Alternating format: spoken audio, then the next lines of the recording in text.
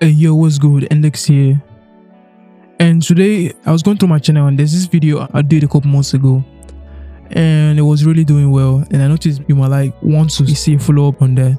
And I did some research and here are some tips and tricks to fix the annoying Windows not responded tab. So let's get started.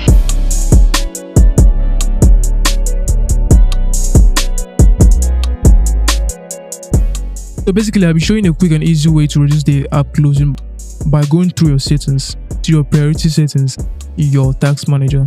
And this is a simple but yet an effective way to ensure that your apps run smoothly and don't get caught up in the middle of important tasks like making a file beats and stuff like that. Now, first of all, at a point we all got to experience the Windows not responded tab, something like this, which is quite annoying. Of course, it's always as an issue of having a PC with low processing power, not enough RAM or storage stuff. But most times it's always about your CPU's capabilities. And I noticed most of us here on this channel we use budget PCs. I know there are a few of us are using powerful systems and stuff, PCs and stuff.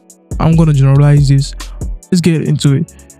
So anytime you get this pop-up, this Windows not responding pop-up, simply hold on Control Shift and look over to the left side because you will see what I'm doing. Hold on Control Shift and Escape, and it brings up the task manager, and you see the bunch of apps running in the background and the ones you open by yourself.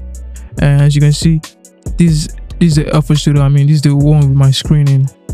This is the one I'm using to record these vocals, and this is my screen recorder, and this is my task manager, and this is the Windows Explorer.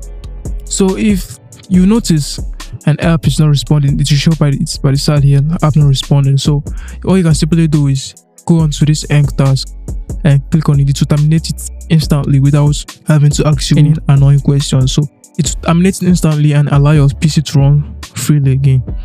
And so once you've opened the application and you notice you want to do something heavy, right click on it, go to details, and you can see the application. Right click on it. I've noticed in the former video I did, I talked about setting affinity, and these are the CPU cores, the processors running now that I have. I always advise to untick one and click on OK. These are the processors allowed to run the application. So coming to what we're talking about, go to priority, and as you can see, I already set this Alpha Studio as real time here, and there are like 5-6 options here. So basically you have the low, and these are for low demanding applications that need less resources to run. And you have the below normal, almost the same thing with the low. And you have the normal, because basically when you open this for the first time, it should be a normal, and most times your PC kind of tries to figure out what it is, and sometimes it keeps it at above normal. But I usually like keeping mine in high or real time, especially FL Studio. And you can do this to any apps out there, any GPU CPU demanding apps like Pro Tools, Ableton, Cubase, Premiere Pro, and all the rest of the apps that needs lots of resources to run. So mind you, when doing this, make sure that there are less applications running in the background so your PC can use all the resources it has to run that application, and thereby leaving less resources for others. So for me, if you have a low CPU, a low budget PC, if you turn on real time for a particular application, don't do it in the next one. Maybe in the next one, do it above normal or normal. And simple as that. Because when you keep two applications in real time and they demand more resources to run, each of them tries to outrun the others, thereby crashing both of them or crashing an important project you're working on.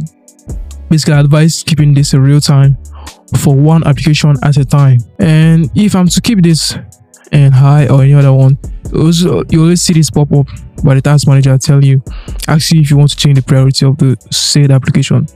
And also saying changing the priority of certain processes can cause system instability and gaming, just like I said earlier. And the other applications, if I don't have anything to do, like this Windows Explorer, I don't think it has as much chance to do out. As you can see, by default it's a normal. I can just turn it on to low or below normal. It doesn't have much going on. So yeah, that's basically it. And you can enjoy making your projects, your file projects, without having any issues or stuff. So yeah, until next time, if you like this video, make sure to smash that subscribe button and hit on the bell notification icon so you can get my videos anytime I drop them. And make sure to share this video so people feel like might need this video for the system. I'm having the same issues. I was having these issues all the time, and I kind of like figured out this. I had to experiment on my own, just like FL Studio. Most of the FL Studio knowledge I have now, I experiment over the years, and it's like say 5 years of producing. Oh wait, I almost forgot, we're already in the new year, so it's like 6 years I've been producing.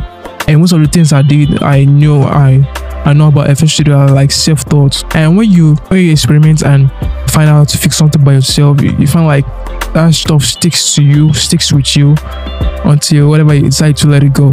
You get me? So until next time, peace out.